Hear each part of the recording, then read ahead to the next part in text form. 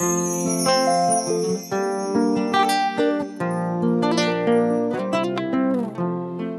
I'm Gaurav Sharma. I'm heading the Department of Jewellery Design at IMS DIA.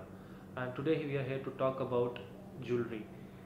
Over the ages, we have seen a lot of developments in fashion where we talk about different apparels for different situations.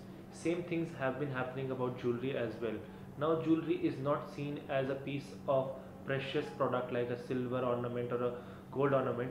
Today, jewellery comes in various materials, various types for various parts of the body, where we have a lot of headgear happening in jewelry and precious and non-precious.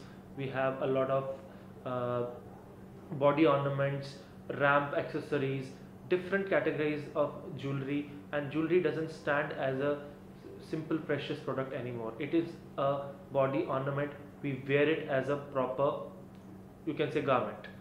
So what is happening in the jewelry industry? It has come a major way from just being a household, like as Indian used to have a lot of the things about having gold in the house. So jewelry of silver and gold was a very major important aspect where we used to store jewelry for having economic, you can say, economic purposes. But now it has come out of that closet. People are showing off their jewelry pieces. They're showing off their ornaments at different occasions. We have couture jewelry, we have trends in jewelry, we have forecasts. So it is at par with any other design stream you can think of.